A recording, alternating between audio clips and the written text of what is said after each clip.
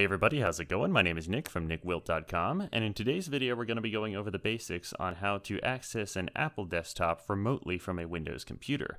I read a fantastic article about how to do this on Macworld.com, and I'll make sure to leave a link to this in the video description, and it's pretty much a very simple process. All you need to do is download a VNC client on your Windows PC, and then tinker with some settings on the Mac, and then you should have everything you need to get started. So for this we're going to be downloading VNC, which is a free download that you can download from tightvnc.com. I'll make sure to leave a link to this in the video's description.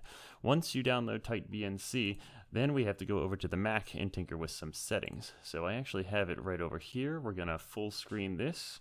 I'm going to click OK. And so then on the Mac, you want to go up to System Preferences, go down to Sharing, and then make sure you checkmark the Remote Management tab. Make sure that Remote Management is on, and then click on the Computer Settings button.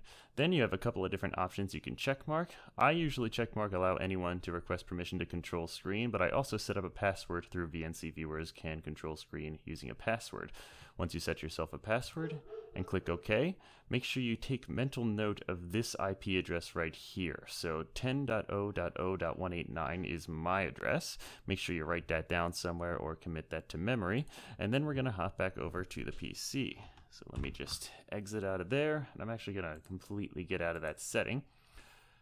So once you're back on the PC and you want to remotely access it, we're going to have to check out the TightVNC application. So if we scroll down here to TightVNC, make sure we open up TightVNC Viewer, and that will give us a little box that looks like this. In the box that says Remote Host, simply just type in that IP address that we saw before, and then click on Connect. And I'm going to type in that password that I set back on the Mac. And then once we open that up, it'll prompt us over to the screen of our Mac. We can just type ourselves right in. I can click full screen, and then there we are. I'm remotely viewing my Apple computer from the desktop of my Windows computer. And then I can go in, change all the settings I want to, do whatever I want to, and essentially just remotely access my Mac from my PC. And that's pretty much it. There's not really much to it. It's real nice and easy. I'll make sure to leave the link to that article I read on Macworld.com as well as to the TightVNC website in the video's description. I hope this helped anyone that was having any issues. As always, thank you for watching, and I'll see you again next time. Goodbye.